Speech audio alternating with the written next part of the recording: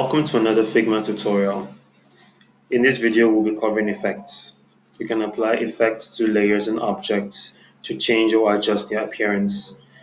This can be very helpful when you're working to improve your appearance or the aesthetics of your design. Let's start with shadows. There are two types of shadows which can be used in Figma. The first one is called a drop shadow, and the second one is called the inner shadow. A drop shadow is an effect that casts a shadow below the layer or object to which it is applied on. Drop shadows are used to give the impression that the object is raised or is floating above the background behind it, and most times it's used for buttons, menus within your design. The shadow can be customized to your exact liking by specifying its offset, blur size, softness, color, and blend mode. In this first example, we have a button, which by itself looks very good, but we can call more attention to it by adding a drop shadow. We'll start by clicking on the shape layer itself. Glancing over at the Properties panel, we see a section called Effects. Clicking on the plus, Figma by default applies a drop shadow to our selected object. We can then click on the style icon to customize our shadow, or we can click on the visibility icon to hide or to show our shadow. To have the shadow better match the style of the button, we click on the style icon over here.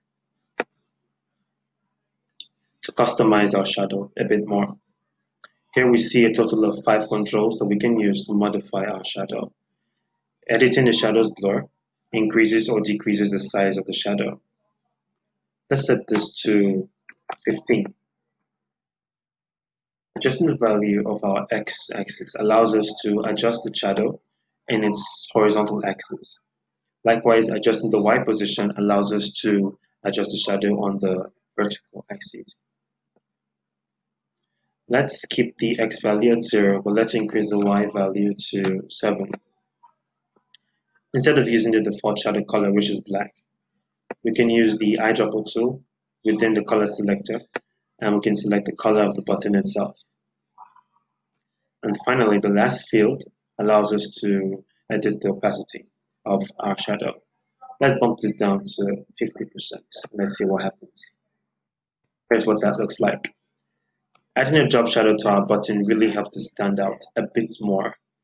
As we can see by toggling the shadow visibility icon off and on, that's the fill. If we toggle the effects off and on, we can see just how much that does for the button. It really does make it look good. It makes it stand out to us that are using it. The second one is the inner shadow. It gives an appearance of depth. It gives the button depth. And let's see how that happens. Once again, we click on our shape layer, click on the plus, and then we get our shadow. And finally, we select the inner shadow from the list.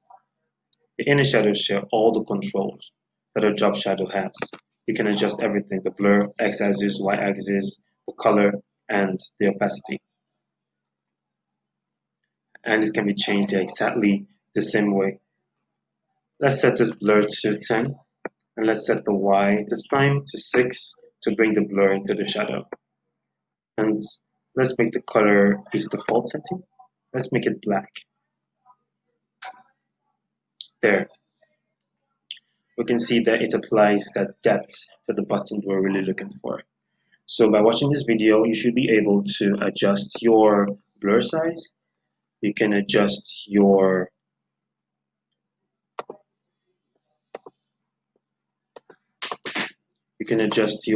x-axis, your y-axis, your color, and your opacity.